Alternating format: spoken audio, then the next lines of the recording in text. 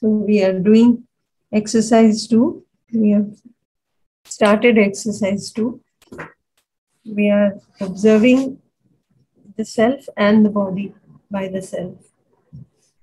And yesterday we were talking about this interaction between the self and the body. We started to explore this transfer of information between the self, a unit of consciousness, and the body, which is a material unit. And as we go through the steps, once we complete this part, which is hardly, I think, the very next slide, we'll go into the steps. So as we go through the steps, we'll go through these in more detail. But as of now, yesterday, when we were discussing this, there were several questions handwritten. Namaste. Yesterday, Amolji was sharing, or in fact asking a question that, when we have certain kind of chemical secretion or, inside the body, so we get certain kind of emotions.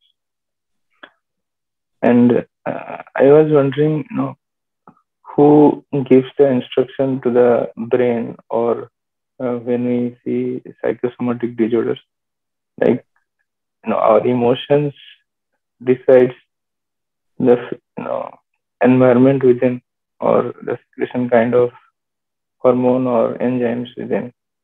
So yeah, can you put some light on this? Yeah. What Amolji was sharing was that today in science, this is what is being said. That, some chemical change happens and therefore the person feels happy or sad or depressed. Certainly, you can make some chemical changes happen in the body. And for a self that is less evolved, it can definitely have impact on the self. But for a self that is more evolved, being more subtle than the gross body, the self can overrule the impact of the body on itself. And so far as the scientific studies are concerned, now if you don't bring self in the picture, then definitely it will look like the brain is only controlling everything, isn't it? So what he was mentioning was that in science, it is being mentioned like this, that some change happens in the body and therefore we feel happy. But who is this we that we are not clear about? Isn't it? Who is this I? Is it just the body? So in science, we are not even talking about the self. But if you look at the self, now you can see that there could be a reversal of this. When I feel something, when I have a certain emotion, when I have a certain feeling, now I can, give instruction to the body via the brain. So how will it show up in the brain? It will show up in a physical form, gross form. So therefore, it shows up in the instruments that we can map. And so we think that this happened in the brain and therefore we were feeling like this. But what was being said was that if we observe this instant, we can have a change in feeling if we decide. Isn't it? Really. Does that answer the question? Yes. And Didi, you must see that many times doctor says, if you have, particular kind of disease, the outcome may be irritation or, anxieties within. So, those things become invalid when we see these things that we have the capability to control the emotion or decide the environment within. Yeah, see, it's very interesting.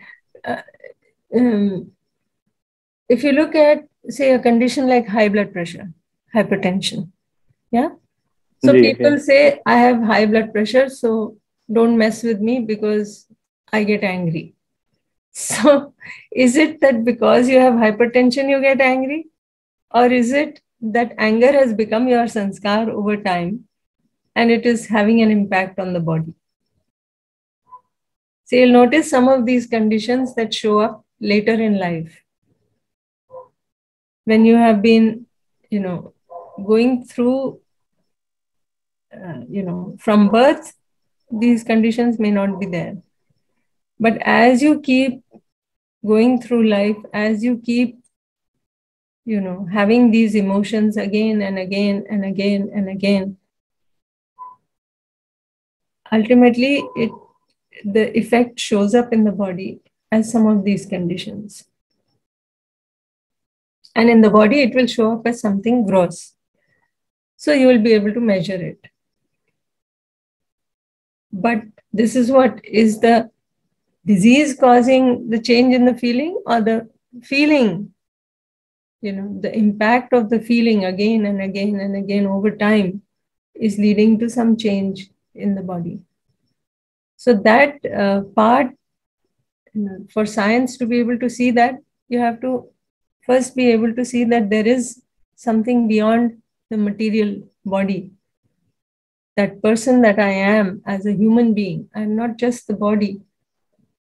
I am the self, and I'm associating with the body. The role of the body is more like it is a tool for me to use. It is an instrument for me to use. So if I see it that way, then I will be able to see some of these things. And when I change the feeling, like for instance, today in modern science, they say that high blood pressure is something you have to live with. You can't really get over it. And you have to keep taking medication lifelong. But this is also true that for many people, you will notice that the blood pressure medicine seems to work for some time, but then it seems to what they call it is resistant to the medicine, the blood pressure. Now you will see that if somebody has a strong sanskar, unless they work on the sanskar, the impact of the medicine can only have a certain effect. But if the sanskar is continuing to be there, again and again that anger will show up, and again that blood pressure will keep shooting up despite the medication. So you can see this in many people. You will see that they start with one medication. At some point it doesn't work, then 2 are added, then 3 are added, and so on. So somewhere it is not having impact. Why? Because the body has definite conduct, but it is not having impact because the self is involved here. And the reverse is also true, that if one works on the sanskars, then you can also get rid of this hypertension, that anxiety. But for that, you have to pay attention inside. You have to start with that, at least acknowledging the self and seeing the feeling in the self. So it's not about controlling the feeling as much as it is about realizing or seeing your sanskars and then trying to go along with your natural acceptance. Then you don't have to control anything. You work with your natural acceptance. And as you keep doing that, these sanskars, these assumptions, acceptances that are not in line with natural acceptance, they start getting weaker, they fade, and they fall away. This is it. Yes. And another interesting thing is, when we heard something like doctor says, the outcome is irritation or something like that may happen. And later part, we are so preconditioned that even that is not there, but it comes to our behavior. And we think for that reason we are behaving in that way. Yeah, certainly the body, changes, chemical changes in the body do have an impact. After all, when you talk of the property of a unit, this is what it is. The impact of one property on another.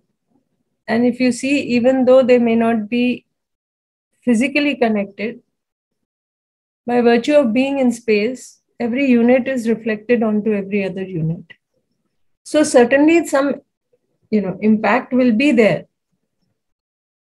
But how aware I am will decide how impacted I am by this change in the body or the change in the environment. We can see this very clearly even with the environment, or if we start with the body. When there is some problem in the body and there is pain, now I can either take care of the pain by giving proper instructions to the body so that we can get rid of the pain and take care of the disharmony in the body, or I may get very impacted by the pain and I may suffer the pain. Now, this response will be different in different people because the assumptions are different in different people. Acceptances are different in different people. Level of evolution of different selves is different, isn't it? Yes. The brain is part of the body or part of the self. Number two, if it is part of the body, fine, then what is self comprised of? And is there a self if there is no body? Okay. So, the body has, if you may not have seen, but if you go and attend any autopsy, where they cut open the body and the dead body and they see, you will find that the brain is very much there in the body. Yes. So it is a part of the body. Right. But in that dead body, you don't see life. Yes. Isn't it? That life is what is self. What is enlivening the body, that is the self. But the brain is very much there. Even if you cut open a dead body or, the brain is still there. So it is definitely a part of the body. You can see it physically with your gross eyes that it is there. The self being a unit of consciousness, it is something not as gross as the material body. So therefore, you are not able to see it. You are not able to see it with your gross eyes. Yeah, but the consciousness will come into effect, or it will be effective only if the brain is working, right? Not necessarily. How do we, I mean, see, science also has said that the brain is not developed fully till 5 years of age. Yes, okay. But the self, there is movement of the baby in the womb of the mother, isn't it? Yes. 4 or 5 months, you can see, you can, if you do an ultrasound, you can see the baby kicking and moving and all. So is it happening on its own? There is a body and there is some activity and there are some parts and organs there in the body of the baby in the womb, right? So how is the body moving? Is it moving on its own?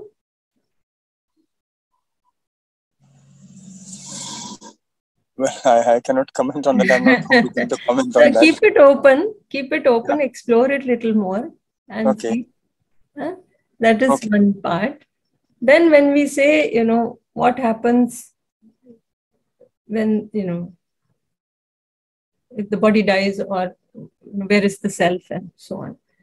So what is being said is that these are two distinct entities, the body and the self. And they are both there submerged in space. Like every other unit we can see, all the units are submerged in space. So even when the body dies, the body being material, all the parts, they decay, that is the process, and it goes back to the nature, the soil or whatever. Okay. The self continues to be It is there. It was in, submerged in space. It continues to be submerged in space in the way it was in terms of, the activities and so on. So it is not that the self dies.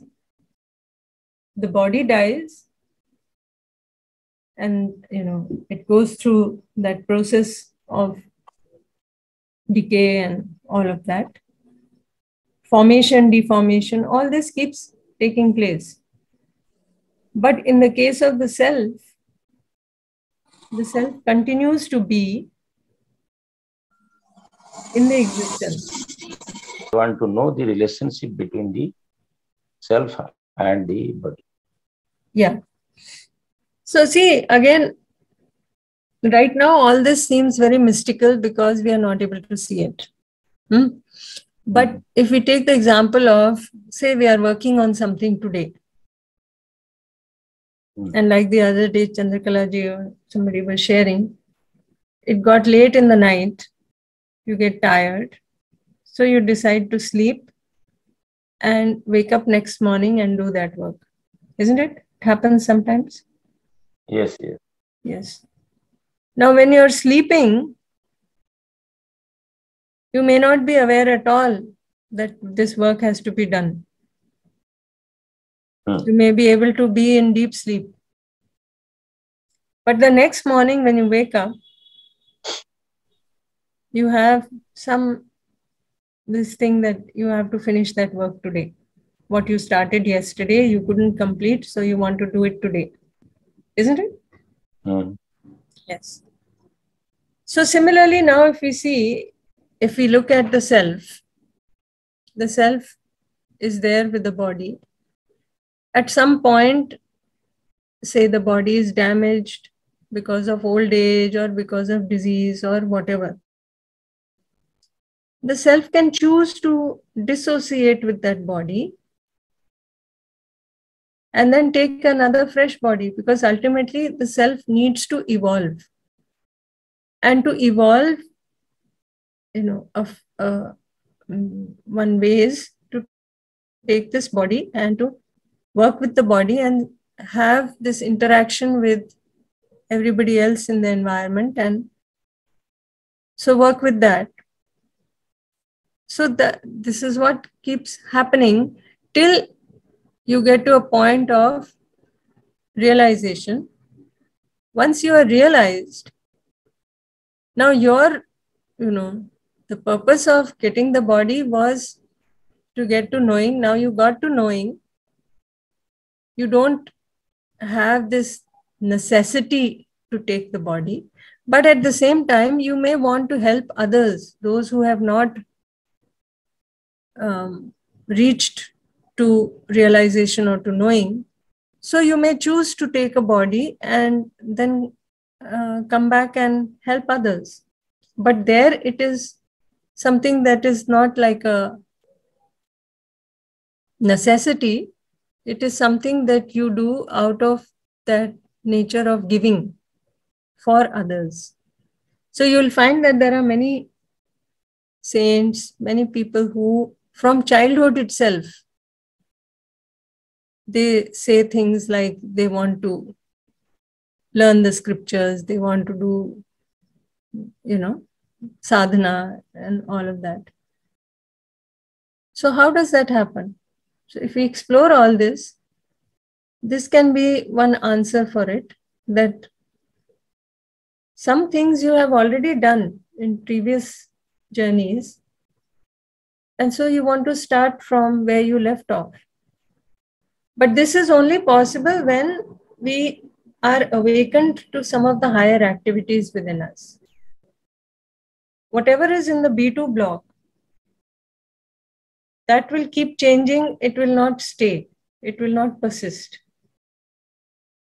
Whatever is there in the B1 block, whatever awareness of the activities is there, that much will continue in the journey. And so you will, keep going with that. till you are able to see everything in completeness, the reality in completeness. But we may not be able to see it, but even so, we can keep it open. The name of the book is Many Lives, Many Masters. The author is Dr. Brian Weiss. Okay, we'll go further. Can we go to the next slide? Yes.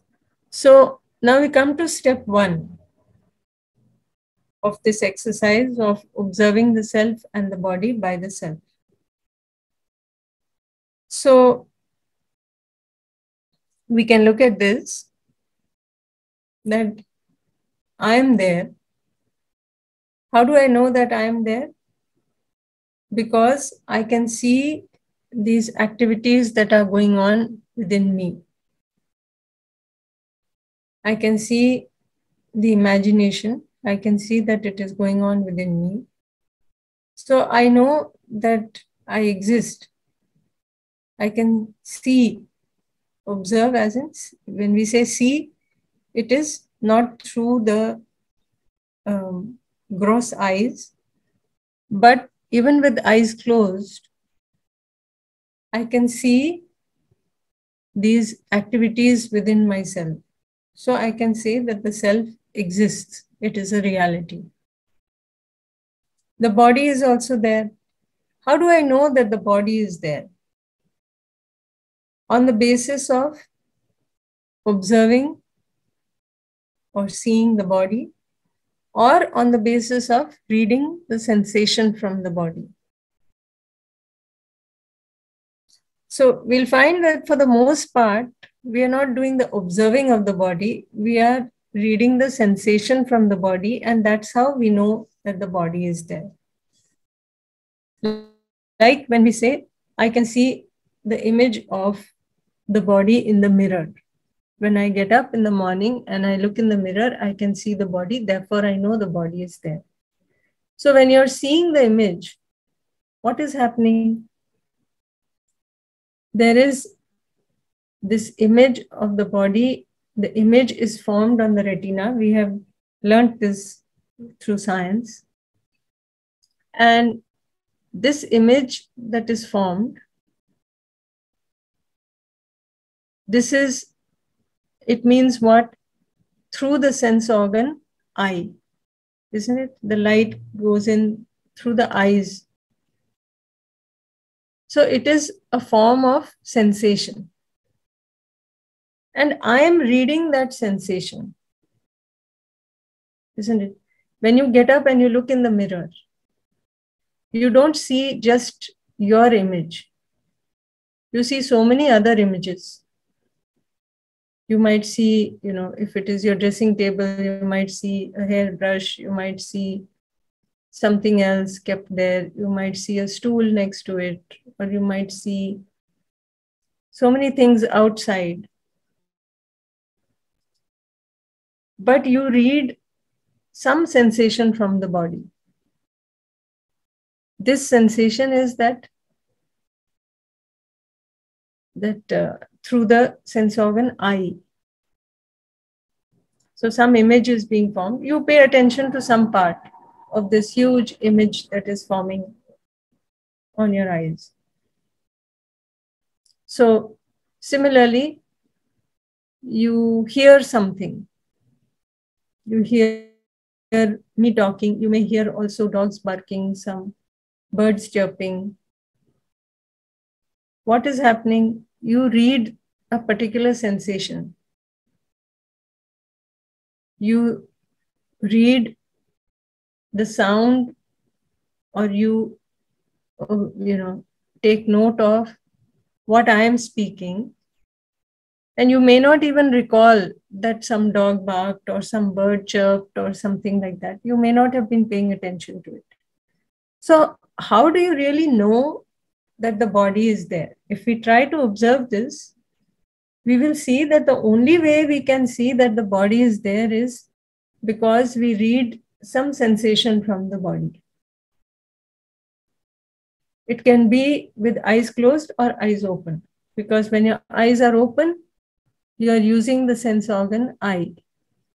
When your eyes are closed, you are using other sense organs other than the eye. It could be the ears, it could be the nose, smelling something. It could be the touch, the skin.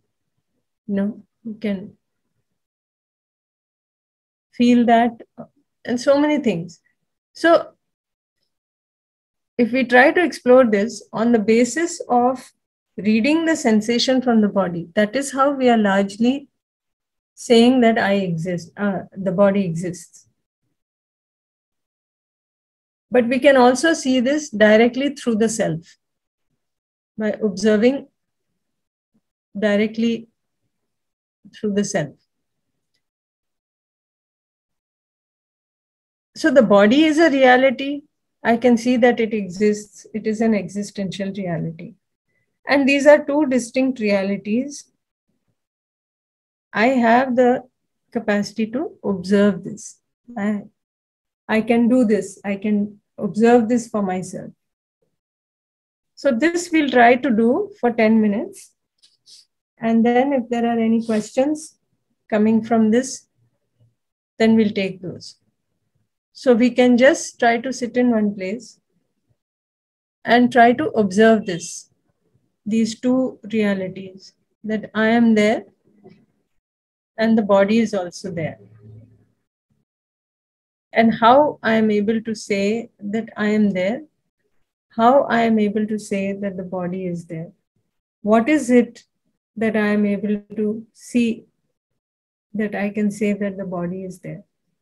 And you will notice that it is only the sensation because of which I can say that the body is there. Sometimes I don't read the sensation. I may be busy with myself. I am not even aware that the body is there, isn't it? Any observations anybody would like to share regarding this? Observing the self and observing the body as two distinct entities. How are we able to see the body? Or, on what basis can we say that the body is there?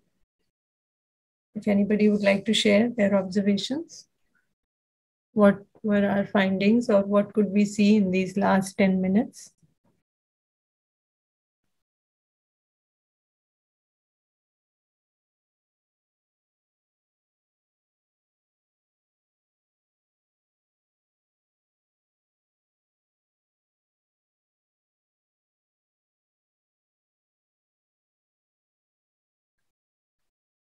We will notice this, that we keep saying we can see this, therefore we know it is there. But we can see again means that only, that this is a sensation through one of the sense organs of the body, that you are reading that sensation. So if we can observe this within ourselves, we can see, what is happening. Ganesh Chattopadhyay ji. Didi, namaste. Namaste. Namaste, other friends. Didi, I do listen everything, but see, as you say that, we see that, say, there is problem on my eyesight problem, so we have taken, say, bifocal glass. So you see, self wants to see without the glass anything and from any distance, but the body is not helping, so that it gets affected sometimes, or say a teeth, whenever older, maybe having certain problem.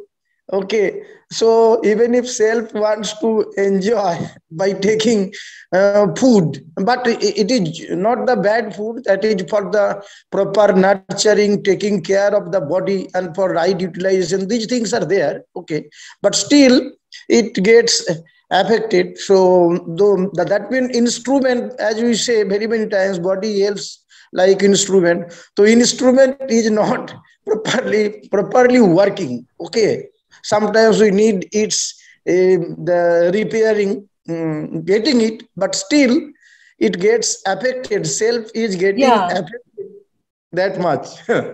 Yeah, this is what. So if I understand that the body is something that is a unit that will go through this process, right? The moment that the baby is born, the body is born, only one thing is certain, that ultimately one day it will die also. Isn't it? In between, many things may happen. But I don't seem to understand that. I see so many preconditions. No, I mean, I may have seen so many deaths happen, death of the body. Correct. But somehow I think it will never happen to me. Happen to me. But if we see the two distinctly, then that fear or that avoiding of seeing this, that becomes, it goes away. Because right now what is happening is I am seeing myself as the body. And I have the will to live.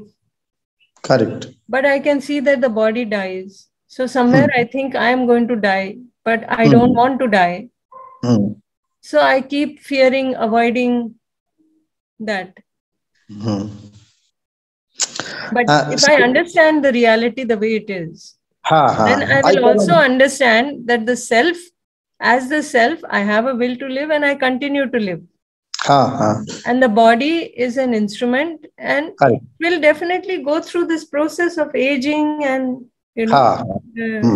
natural. Go through that process. This is the change that is happening in the body. That is, if I understand that, then I will work with the body for realization. When the body is, healthy, it's fine, it's working well. Why will I wait till old age to do that?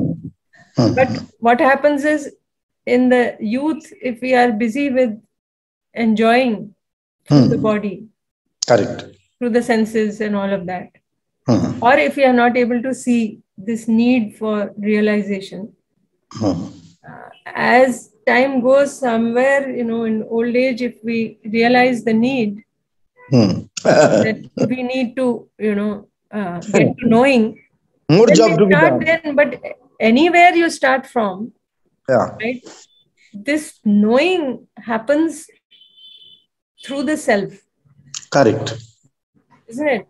So the body is used for expressing. If we can understand that, then even when the body is damaged, I can still see within the self.